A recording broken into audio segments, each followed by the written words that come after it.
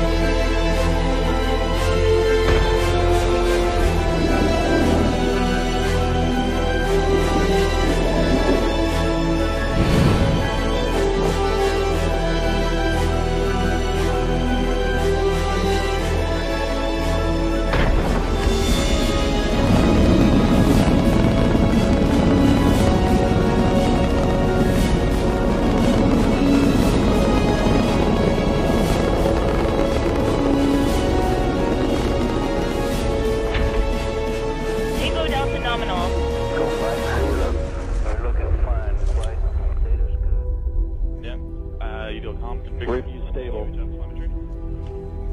Review stable. UHF is good. Touchdown confirmed.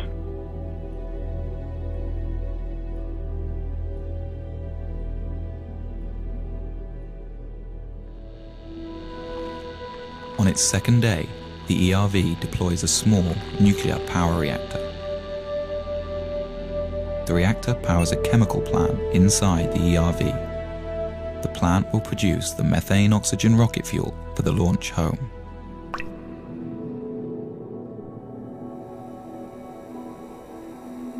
Nearby, a second robotic rover is guided to a pre-picked landing site for the human crew. It places a radar transponder to help guide the astronauts in. The long journey to land a human being on Mars begins. 3, 2, 1, engine start.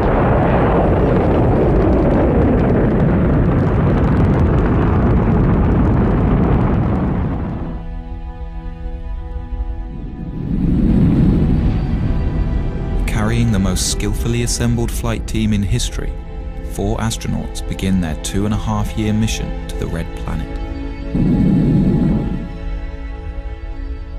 This will be the first time a human has gone beyond the Earth-Moon system, 250 million miles farther than any person has ever been.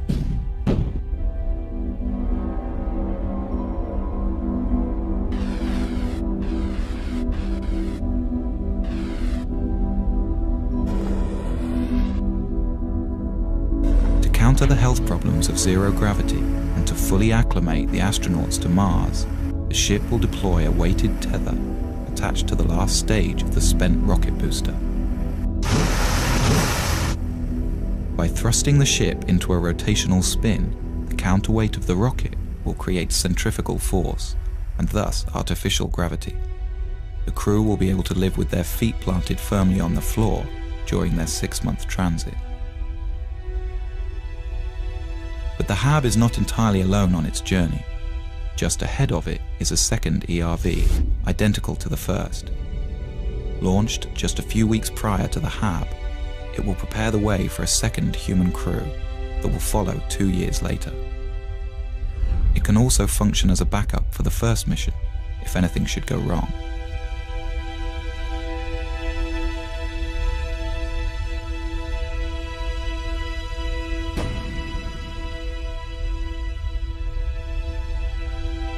On the 6th month of the flight, the crew will gaze upon an alien world. This is the new frontier. Oh, spectacular. Just spectacular. After days in orbit and satisfied with the landing conditions, the crew will receive final word from Mission Control on Earth. All systems are go for entry, descent, and landing. 3, 2, 1. Selecting MCD on stage. Go ahead, please. It will be a tense 40 minutes before people back on Earth get the signal from Mars and know if everything has gone well.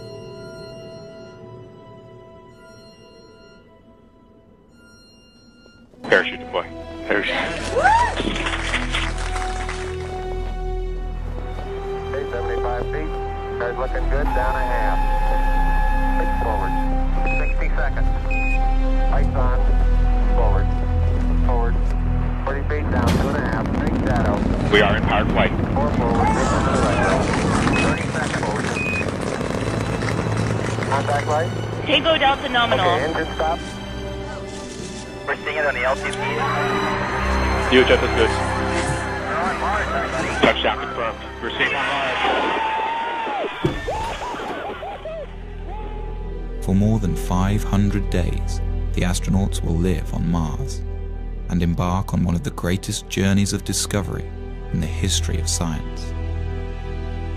Will they find life? Or the fossilized remains of past life?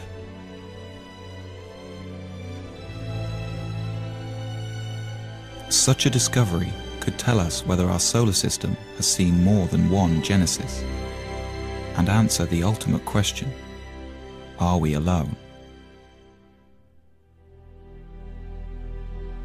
In any case, these explorers will be learning how feasible the colonization of Mars really is, and whether or not mankind has a future among the stars.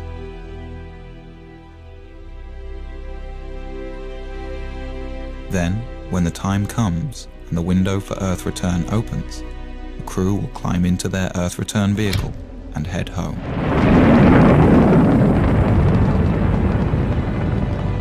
They will arrive home heroes, the first to stretch the limit of man's expanse from one planet to another, their names added to the list of great explorers of new worlds. In their footsteps, others will follow.